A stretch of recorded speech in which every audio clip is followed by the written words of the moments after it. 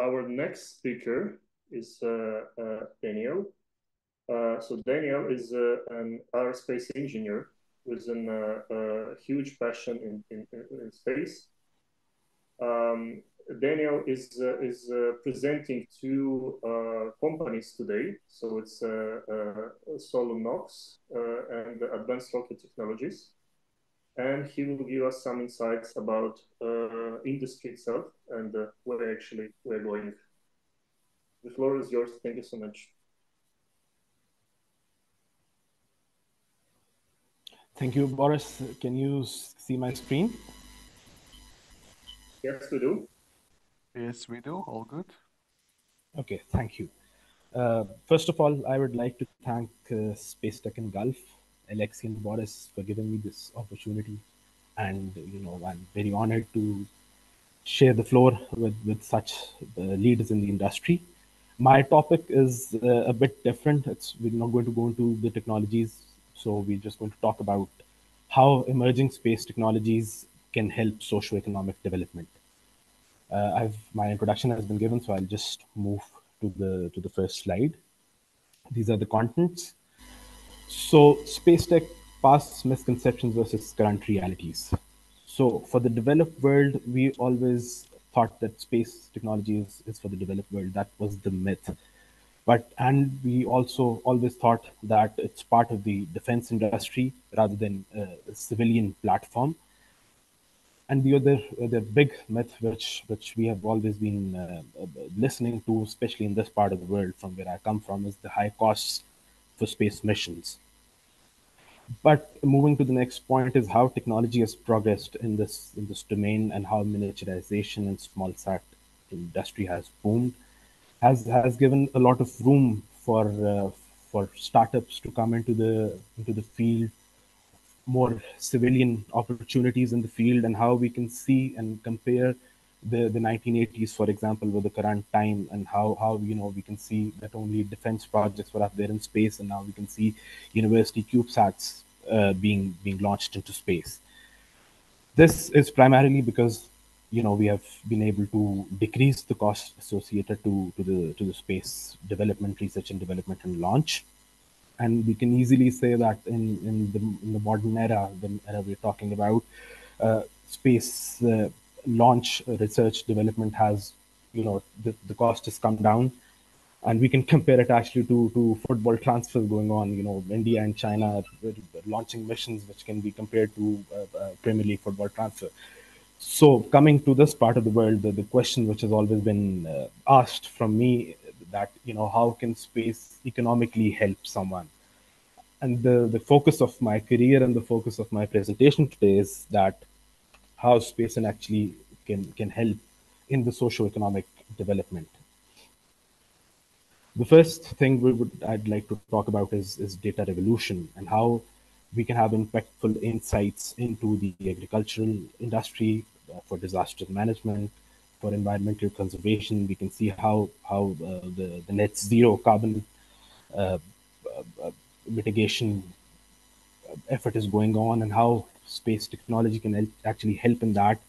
It helps with the decision making, the resource allocation, response plans for disasters. And when we're talking about the agricultural industry, for example, we're able to have enhanced results in form of high crop yield, and we can have a very strong response to any natural disasters happening in the region or whatever we are monitoring about. So the results can be, we can have a very strong social aspect attached to space technologies in the data revolution.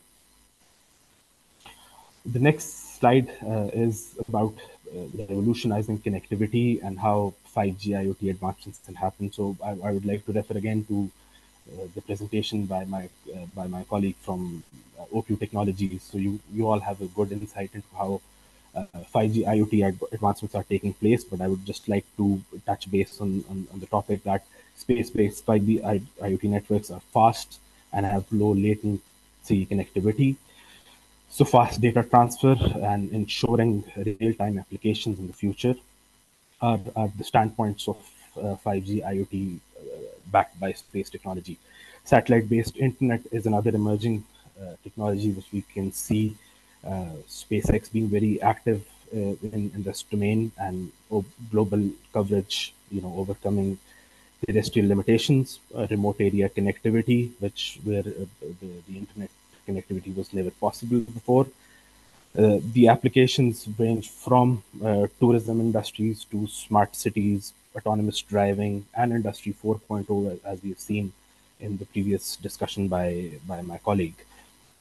This is going to have a very strong impact on transforming industries and closing the digital divide. Another up and coming technology, which is very close to my heart, which is harvesting energy beyond Earth, which is space-based solar power. I would like to touch a little bit on space-based solar power. The concept is to have satellites up in space with the solar. We can have solar stations up in space, and they are going to transmit to the Earth. They're going to be creating electricity by harnessing 24/7 available energy, solar energy up in orbit, transmitting it back to Earth using lasers and microwaves. The advantage is continuous solar energy independent of weather and time. There's global transmission. The challenges for sure are there. It's a very high cost project. It's going to take time to come to that technological ability to be able to have solar-based power stations up in orbit. But I can see a lot of research and development being going on. It is complex, but we're hoping for the best. The environmental impact is huge because, as I discussed before, we want to achieve a net zero carbon emission goal by 2050. So if we're talking about space-based solar power, no fossil fuels being burned, clean, green, and continuous energy, global energy needs can be fulfilled if more if the research and development happens in this field and we grow as we've seen other space technologies growing. The other thing I would like to talk about is unlocking extraterrestrial resources, which is also space mining. If you talk about it, asteroids, lunar surface, other celestial bodies, they are rich in water. They're rich in rare earth elements. So when we talk about asteroids, for example, they have a lot of asteroids in orbit have rare earth metals which can be mined for technological and manufacturing purposes here on Earth. Also, we can talk about mining gold, for example, from these asteroids and creating a lot of economic activity. When talking about the moon, there is we can talk about how life can be supported by mining water from the surface of the moon and how we can produce fuel for deep space missions and space exploration. Space tourism is an up and coming. It's not an up and coming concept. It's actually been happening in the past few years. You've seen how Virgin Galactic is taking tourists up in space. This can create a lot of economic activity, and it has a very, very strong economic side attached to it.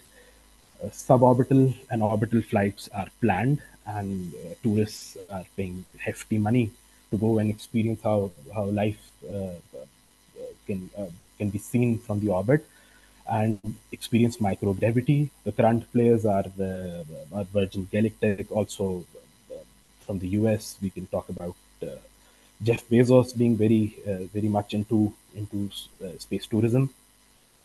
Experience, as I've told, in suborbital and orbital flights, you can have a very good look into space and also a very good look into the Earth. It's a small ride right now, but you experience microgravity, and it's for space enthusiasts. It's one hell of an activity.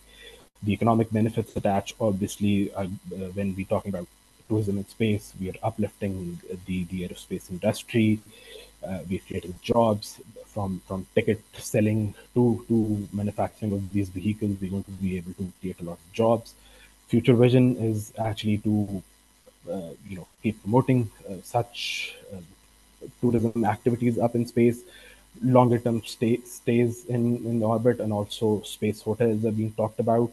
So a lot of socio-economic development, more on the economic side and on the fun side of things. I would like to come to how all of these activities can be can have a very strong impact on GCC. Since we're talking about the GCC right now, the region, when we talk about technological advancements, we are shifting from primarily an oil-based economy in the GCC to manufacturing and technological activity going on. Space technology, whenever we talk about space technology, we are talking about tens of other modern technologies which get an uplift because of the activity going on for the space related stuff. A lot of international collaboration, as we can also see today, that a lot of missions can be jointly run. A lot of research and development can happen with the other world. This is going to help infrastructure being developed. A lot of research centers, a lot of R&D institutions. Now we're also talking about a spaceport being developed in Oman, so that's a very good step forward. And I've seen in the previous talks as well that how we can engage the youth in the GCC region by uplifting the STEM domain. Whenever there is an activity in the STEM domain, the local youth likes to come into that domain and play a part. When we talk about national pride and soft power, space has a very strong face value attached to it. And then again, we can see how GCC based, primarily an oil and gas based economy moving towards technological development can have a very strong impact. And for the future, the region can become a major space player. Just a little bit about what I do in the end of this presentation is that I am very motivated to bring about a change in the region I am currently in. I've been educated in this domain, and I want to actually put all my abilities into making Pakistan, first of all, a spacefaring nation. At SoluNox Private Limited, we're into a lot of modern technologies. We're working with aerospace, space, defense, naval, maritime solutions. So my role is to look at a lot of different projects in every domain, especially in the energy domain as well. But my main goal is actually making Pakistan a spacefaring nation. We are coming up with the commercial space program here in Pakistan, and we are aiming to position Pakistan as a significant contributor to the global space economy. My other role is more related to the GCC because I sit on the board at Advanced Rocket Technologies, a very strong mandate to ensure and enable that the Middle East is able to launch its own rocket. Never been done before. There's no company currently working in this domain. A lot of startups maybe, but no one has actually done that, and we want to be the first to launch a rocket from the Middle Eastern soil, and we're ready to be the pioneers in this domain. So the impact is going to be very strong, with Pakistan also being part of the global space economy, and the region of GCC, which we're here for, being one of the key players in this system, in this space economy.